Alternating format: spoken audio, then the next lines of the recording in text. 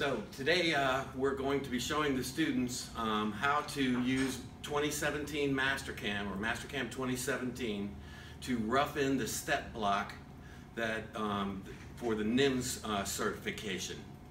We're just using this part as a demonstrator to show how you can use 1 end mill or 2 end mills to rough an entire part in and leave 10/1000ths on the walls for a nice leisurely finish cut. So just to start with a part overview, if you look over here, this is NIMS Job Duty 2.5 and 2.6. We call it the step block. It's 2.5 inches long, 1 7/8 wide, and 1 3/8 high. So all we're going to be doing today is showing you the features for, that have to be stepped in here, all right? So the golden rule of most machining is to grab the part one time and machine all that you possibly can in that setup. The next part of the golden rule of machining is to rough everything if possible and then finish everything. Because if you have any problems in any one area, you may still have stock enough left to save the part. All right, so we're going to rough in all of these steps. We're going to rough in this slot, and here is the SolidWorks model showing the block as just as a dumb solid. So these are the steps. This is the block, and that is the slot, and that's what we have over here. Block, steps, and slot. We named our features. All right, so if you would, here's how we're going to accomplish this. You don't do dynamic machining unless you have the right tools, or as right as possible. Some of these tools are expensive, so for instance, like hydraulic chucks. But you must have an end mill designed to do this type of cutting, which is characterized by great depth of cut, but a small step over, and fast RPMs and fast feed rates, called by chip load. So if you come over here, this is a VI Pro from a company called Kodiak Tools that we've purchased. It is 5 flutes. It has 1.5 inches of flute length. It is all-tin or aluminum titanium nitride coated, and it has a variable flute angle. As these 5 flutes go around, they engage the part at a different time and in a different way. All right, so we looked up speeds and feeds for this information, and we came up with we're going to be cutting 4140 steel, and we're going to cut it at about 450 surface feet a minute, and we're going to use down here on the bottom a 3/1000 chip load, which translates to about 40 inches per minute. When we're out on the machine, we can always optimize the program, and those are fairly conservative numbers. Here's what our stock looks like. Okay, this is 4140 2x2 with a 1/4 inch radius on each side. As we make this part, we're going to divide the overall thickness of it in 2, so that we'll take about 1/4 inch off of each side to leave our part in the middle. Our part, actually, it's 5/16 off of each side. And because of these rounded shapes, we're going to have to take about 1/4 inch off, then flip it over, and then do the rest of the work to rough in the steps. Okay, yep, that about takes care of that. So we're using Mastercam 2017. It's been a chore kind of, but I really like the 2017 ribbon bar setup.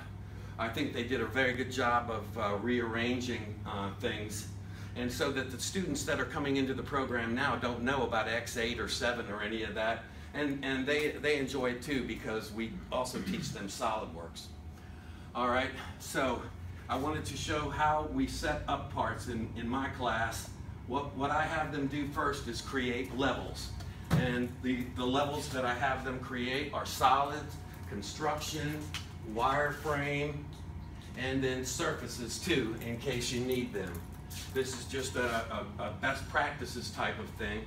So and you can choose at any time to make whatever you want visible.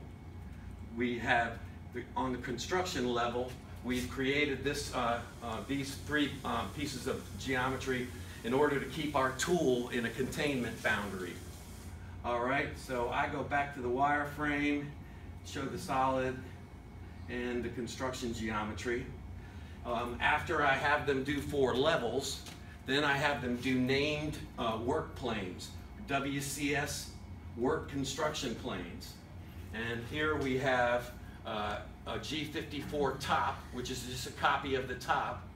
And then we had made a G55 bottom for a copy of the bottom, from a copy of the bottom thing. If we had wanted to put these things in any given area, we've learned how to manipulate that by using, this is where the G9 is on the middle of the bottom, and G54 is up here on the top left corner.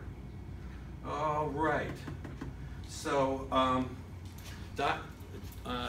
dynamic milling is only intended really for roughing. All right, so I've left 10,000ths on all the surfaces, on all the walls. I like the finish that the dynamic milling leaves, so I have them finish the depths of these features, but then they can finish the side walls at their leisure and with a nice slow toolpath, leaving a good finish. So those, and so we just reiterate that it's for roughing only. We're going to take a 1/2 inch end mill and go down 1 3/8 inches all the way down to the side of this part and cut all the way around of it, but only by stepping over 7%. So the depth of cut on a radial depth of cut is only going to be like 35 thousandths or so. We about double the RPMs and the feed rates, you know, just kind of roughly, but that's the basic values that we're going to be using. Another thing about dynamic is you must grab the tool very firmly. So you have to keep it from rotating backwards because it wants to unscrew out of your holder depending on how you were holding it. And so a collet is frequently not enough gripping power. A solid holder will work if you have a Weldon flat. But then if you have a Weldon flat, you can't go to the full RPMs because that is not a balanced tool holder. The best thing of all is to use an end mill with no Weldon flat and a hydraulic chuck that squeezes evenly all the way around the shank of the cutting tool. All right, so I've showed you the tool, how we set it up, the WCSs, and now I'm going to go to the tool paths. All right. So the tool paths start here with a dynamic facing. This tool path is right up here in 2D in this upper left corner, and you hit facing, and we used a defined stock, and then we opened up these windows. Okay, so my tool is, I'm going to face this part off with a 1/2 inch flat end mill. I'm going to use a dynamic style. So if you have a 3-inch face mill, it's still better to use dynamic because it wants to roll the cutter into the work, which is much easier on the inserts. However, we can do dynamic and use that same small step over, in this case 10%. So we're going to be taking 50 thousandths depth of cut with a 1/2 inch approach, with a 50% approach distance. And down here we're going to say leave 10 thousandths on the floors. So we could follow up later on with a 3-inch face mill and leave a really nice finish on the bottom of our tool. We don't need depth cuts in dynamic machining because of the fact that you can go very deep and use a whole side of your end mill, as opposed to depth cuts where you're only going down 200 at a time. Now we're able to use all that flute length that we paid for on the side of our cutter, on the flutes. So here you can see the depth is set for 1/4 inch. Then we are going to flip the part and do that same dynamic facing tool path again here with the G54 top WCS. So in between those two, we will stop and flip the part over, and then we will rough in all these steps and features. First one that we chose to do was a dynamic, the outer contour, the outer box of the part. So we chose dynamic mill. We have still our tool right here, and we are careful to always use a comment so that we can see in our program out there what it is we're exactly intending to do. And here you see the speeds and feeds. A 1/2" end mill at 450 goes 3,500 basically. With 3,000 chip load, it goes about 41 inches per minute. We have forced tool change set so that we can see each of our things as we cut them. Down here in cut parameters is where you set the step over. 7% step over, 2.5% minimum tool path radius. We've started using this nice new thing in dynamic of a first pass offset too, so it won't catch on a sharp corner, for instance, like in here or something. You can step back a little bit and only nick the corners, and it'll reduce the feed also just for that first pass.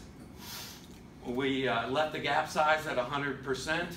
Then we have a micro lift distance of 10 thousandths. That means whenever it is not engaged in the material, the tool will lift up 10 thousandths and then go 100 inches a minute back to where it's going to pick that cut back up again.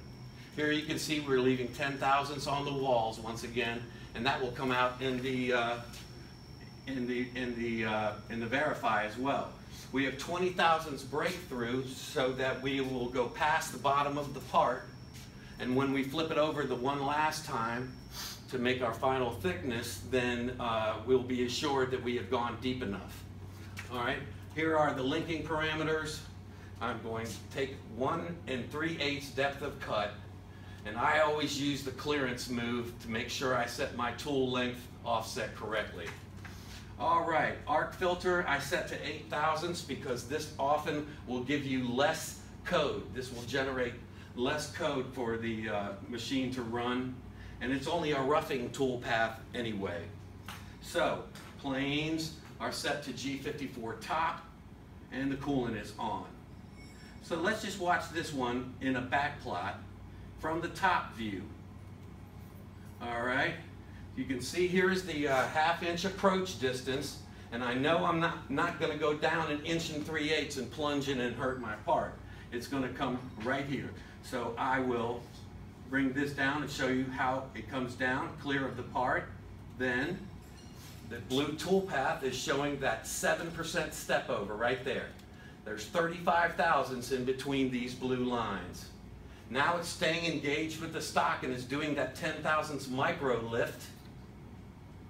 And if I really zoom in, you'll probably see that it is, yeah, it is about 10 thousandths away off the stock. All right. So we do, after we do this dynamic from the outside, that was, we set a geometry, our construction geometry is here. So we use this for the machining area, and then we said to the part, avoid the part and machine from the outside. So that's why that tool path runs like that.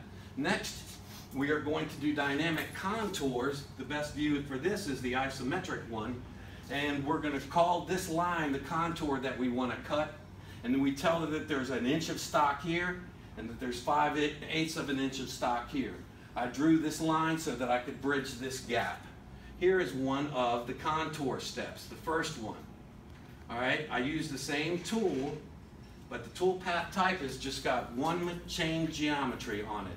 And we don't need any avoidance regions or anything else, but we do need to set up a finishing cut, and I extended the lead in and lead out to make sure that the cutting tool got all the way clear of the part as it travels down that line. All right, so you can copy these down and just use the same speeds and feeds as before. And the linking parameters this time we're going to be going 5/8 of an inch deep with all the other parameters still the same. Later on the toolpath, we do the same thing on step 2, this blue line here. Then the last thing is I use dynamic to do the slot in the center using that purple geometry you just saw. I could have used area mill, but I just said, treated it like a pocket. So we'll stay inside this region and we'll leave 10 thousandths. And I changed the tool also because I wanted to get good dynamic motion going in that smaller area. I used a 3/16 flat.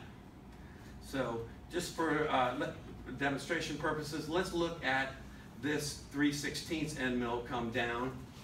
It helixes in, it'll pause at the bottom, and although it looks like that's a lot of motion, it also is going by quickly. I've limited the motion in the top view. You can see that it's going to machine completely off of this ledge, off of this edge here. Yeah. Then it finishes the corners, very little wasted motion, and that works. There are better ways to do it. For instance, that dynamic area. All right, well, since we've done that and we've backplotted enough, let's look at the verify on all of these toolpaths. So I'll say select all, and then we'll go to the verify window. I'll go to my isometric view. I've set up the color loop. I only want to see the tool that cuts, not the holders. And we'll have the wireframe. We don't need that for the first view. And you're going to see, the first thing you're going to see is an end mill come in and face off the bottom, then one face off the top. All right, so the speed is set a little bit too quick. Let me back it down a little bit. All right, here we go. So I can rotate around, and you can see how that dynamic toolpath is stepping over 50 thousandths. And it will just keep going because there's no avoidance area to do the entire part. Now it's doing the top cut. That's about quarter of an inch, 300 thousandths depth of cut.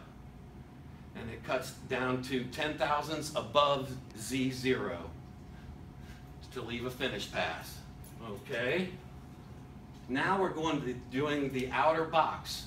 We change geometry for a machining area and avoidance area, and we machine from outside.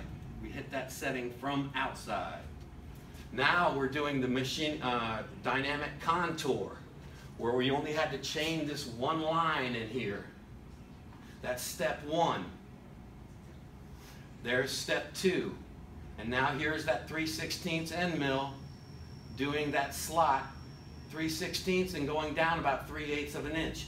It'll break through this wall and then continue on the outside. If you think that snaps the tool off, it doesn't. I have done this tool path before and it works fine. All right, so now we're done and we've roughed in all of these features, and our cycle time is 21 minutes using only 2 tools. So I'm encouraging more of my students every year to go ahead and try these dynamic tool paths out. I ask them to please let me be present the first time they try them so that we can not snap as many tools off as we do. Well, and that's just what happens. You know, we're here to learn. We're not here to have minimal cycle times. But I think these new tool paths and the tool motion that comes from them is a great step forward in machining. Thank you.